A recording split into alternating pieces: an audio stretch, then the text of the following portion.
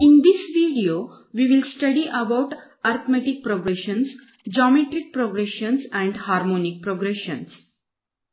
Let's consider an example. 1, 5, 9, 13 and 17. First element is a random number. The second element is obtained by adding 4 to first element. Third element is obtained by adding 4 to second element. Fourth element is obtained by adding 4 to third element. Similarly, fifth element is obtained by adding 4 to fourth element. What we see here is consecutive numbers are obtained by adding some common number to the previous number. That is, this is a series of numbers where the next consecutive number increases or progresses by the previous numbers by a certain value.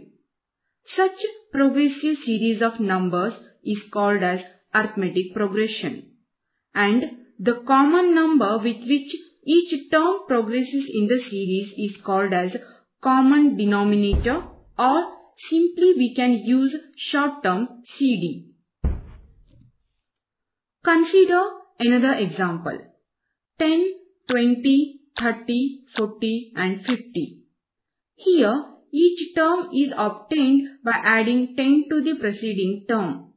This is also an arithmetic progression. Here, common number or common denominator is 10.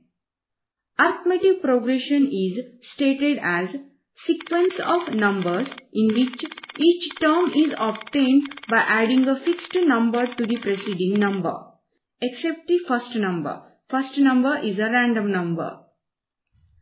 Let's study about harmonic progressions. For that, I will take this example. 1, 1 by 5, 1 by 9, 1 by 13, 1 by 17. Let's find reciprocal of all these numbers.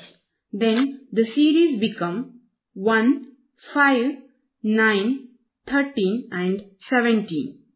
Observe this series carefully. This is an arithmetic progression with common denominator 4. Such series are called as harmonic progressions.